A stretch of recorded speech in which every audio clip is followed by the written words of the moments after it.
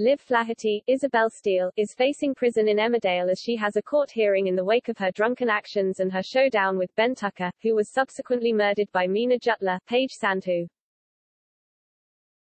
Ben found evidence of Mina trying to kill Victoria Barton, Isabel Hodgins, but as he tried to expose her, she caught up with him and killed him with a canoe oar.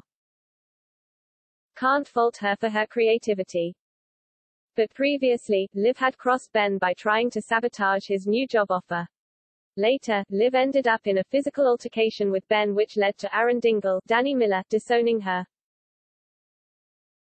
Things spiraled out of control in a big way, and Lydia, Karen Blick, was concerned by Liv's behavior, which led to her involving the police.